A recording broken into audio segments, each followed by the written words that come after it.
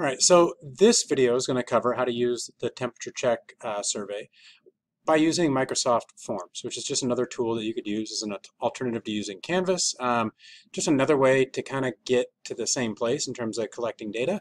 And there's definitely some advantages and disadvantages to using this tool compared to Canvas. Namely, if you don't use Canvas a whole lot or you don't set up your class on Canvas, then this might be the way you'd go about having students do a temp check if you want to do it in a digital space. So the link that I sent you in this email, that is where you got the link to this video from, is a duplicate link to this particular survey. And so when you click it, you're going to see this screen. It's going to say that you can duplicate this form. So you click duplicate it, and let's see what happens. So now it takes you to within Microsoft Forms, and you have duplicated this. Before we get into editing this or customizing it or seeing the responses, what I want to do is just review that where you are is Microsoft Forms, which is one of the tools in the toolbox of Microsoft Office 365.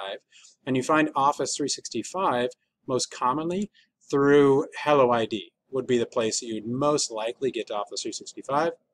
If you're at home, you can always just search Office 365 and sign in with your work credentials like you would on your computer. So within this form, I can give this a name. And so this, I could say like temperature check week 1, because we're going to assume that you're doing this over the course of many periods of time. So, or you might even just say temperature check 1 if you're not planning on doing this weekly. So in terms of the questions, if you click the gray area on a question, you can modify the question, modify the responses. I toggled this one as required, just the numerical response.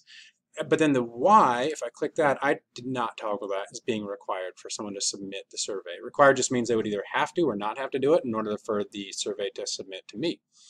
And so now we want to share it. So we'll go up here and we'll use the share button.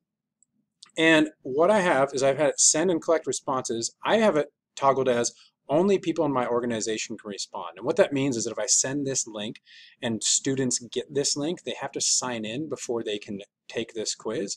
And then I can track who took the quiz via their name. So if I hit anyone with link and respond, the survey is then ostensibly anonymous.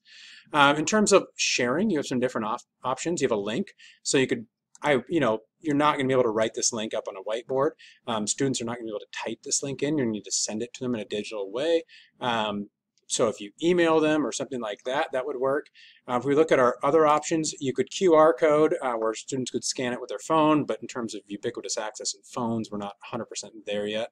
You could embed it onto a site if you want to put it onto a website.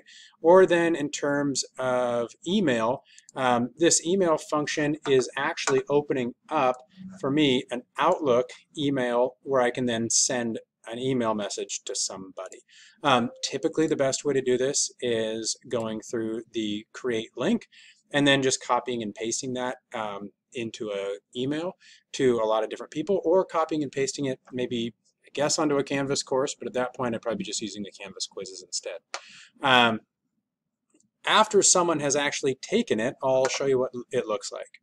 So after somebody's actually taken the quiz, you'll see responses, and under responses you'll see, there you go.